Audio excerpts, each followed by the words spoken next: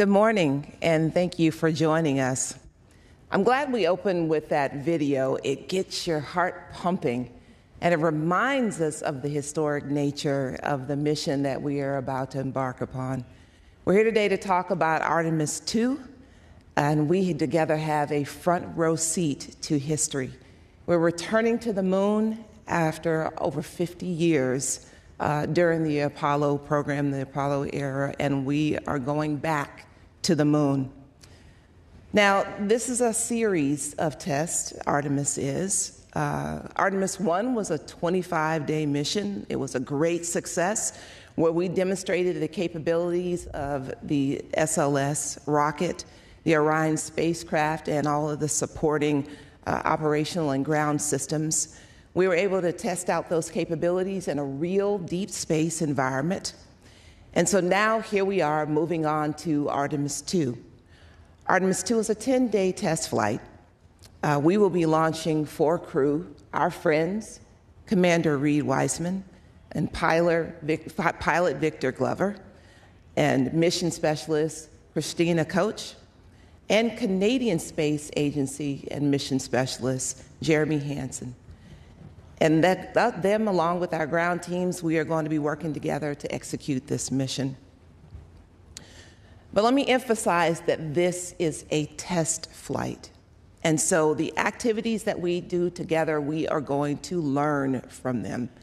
And so while Artemis I was a great success, there are new systems and new capabilities that we will be demonstrating on Artemis II, including the life support systems, the display capabilities, software, and et cetera. We'll be taking lessons learned that we learned from Artemis I and incorporating that into Artemis II, and then building upon what we learned from the last mission.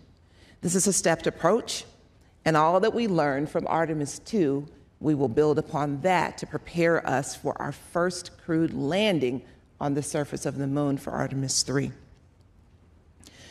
Now, there are some things that we're doing for Artemis II.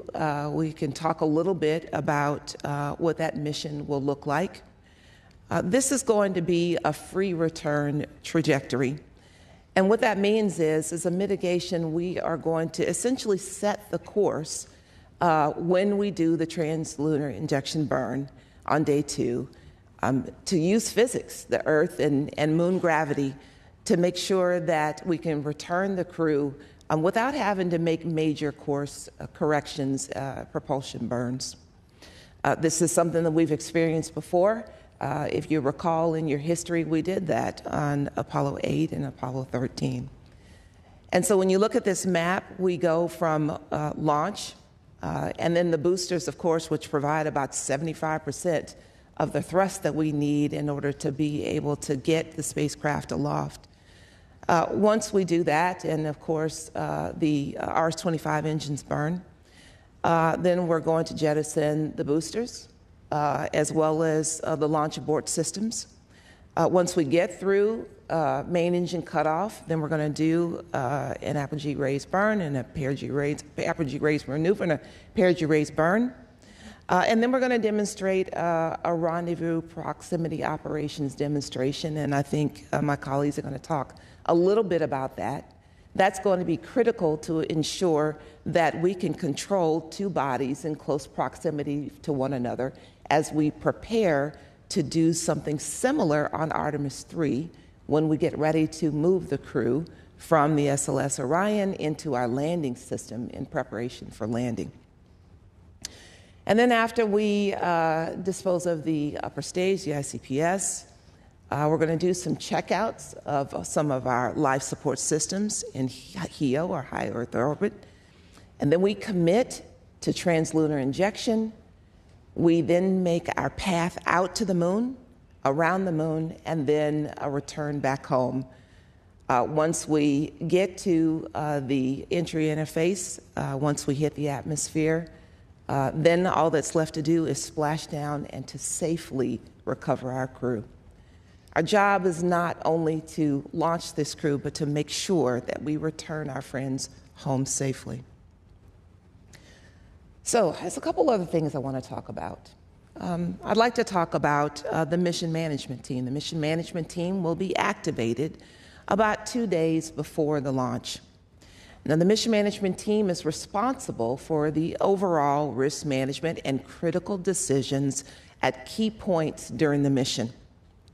And that team is going to be made up of senior leaders and technical experts who understand the risk that we have been mitigating and thinking through, and some accepting as we lead up to the mission, and then be able to support that and lead that during the mission.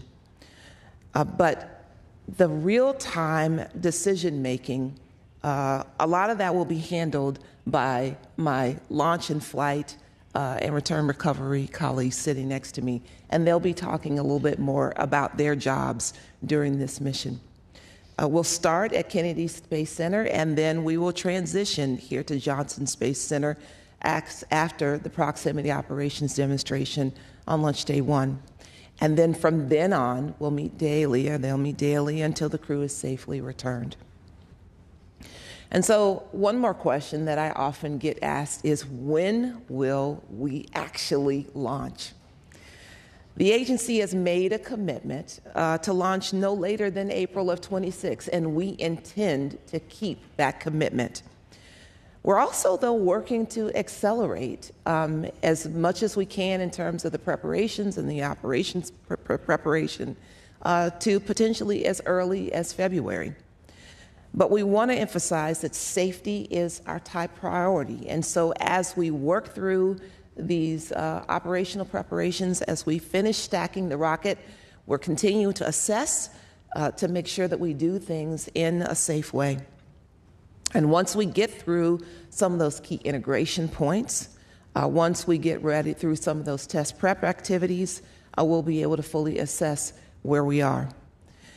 Now, the process that we go through in order to be able to set that is we understand where our progress is in terms of stacking of the rocket and our ops planning and preparation, our training planning and preparation. And then we take a look at the potential launch periods that are available to us. The launch periods, which is the days, and essentially that falls about monthly days available to us, as well as the windows within those days that are available that are suitable for us to be able to launch. And we take a look at our technical readiness. We take a look at potential constraints, technical constraints. And we also, of course, take into consideration orbital mechanics, the physics of the Earth relative to the Moon, the trajectory that we have prepared and set out for ourselves, and any range constraints, any Earth and space weather. All of these we put together to make an assessment of what is available to us to be able to execute on this mission. And as we get closer, we're narrowing that down, and we'll be ready to talk about that very soon. And so I'll just conclude by saying that we're making preparations, and when we are ready to safely launch, we are going to accelerate as much as we can to do so.